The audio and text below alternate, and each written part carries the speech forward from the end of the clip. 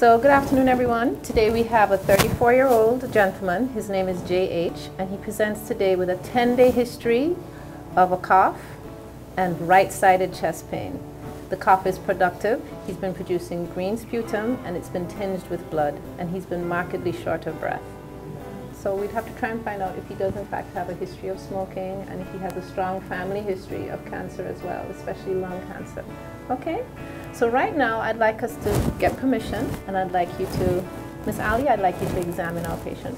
Hi, good afternoon, sir. My name is Gia Ali. I'm a second-year medical student. Do you mind if I take your physical examination? Yes, ma'am. All right, great. Thank you.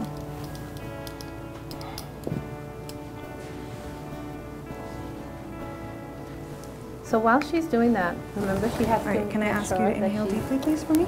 Ask him to inhale and takes deep breaths, and that she listens Breathe to out. all of the areas of his chest, both anteriorly and All right. posteriorly. What might make us think that it is COPD versus pneumonia? What kind of changes in the lung would we expect to find with either diagnosis?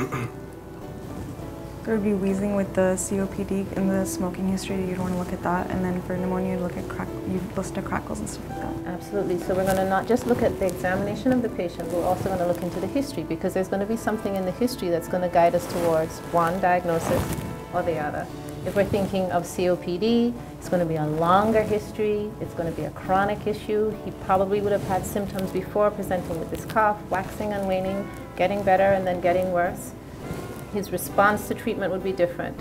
With pneumonia now, it's a much more acute history.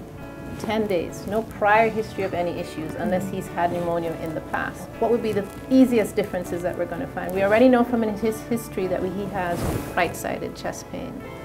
And in the examination now, COPD versus pneumonia, what might be some of the things that we find on examining?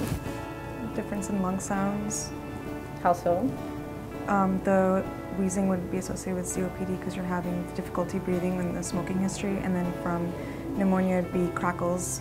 Right. And where would you find these? Where in the chest would you probably find it based on the history? Where would you look out for these?